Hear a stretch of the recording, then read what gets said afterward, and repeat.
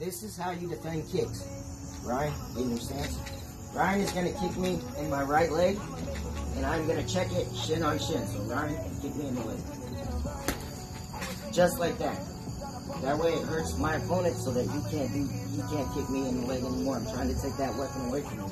If he kicks with the other leg and he tries to come to the inside, I'll check it on the inside.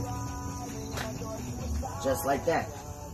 Now, if he comes to the body or the head, I'm not just going to go like this and use it on my forearm. His shin could break my forearm. That's not good. Plus, I want to still be able to punch good with this arm. So, when he kicks, I need to catch it in the palm of this hand. I'm going to bring this hand across and catch it this way. You see how my arm's kind of going in X? I'm going to catch his shin in the palm of my hand and push it back down. If the kick comes from the other direction, I'm going to open this palm and catch that shin in this palm and throw it back down. So it's going to go like this. If he kicks me to the body right with his right leg, I'm going to catch his right shin in my right hand and come across. So kick me in the body, right? See that? How I caught it?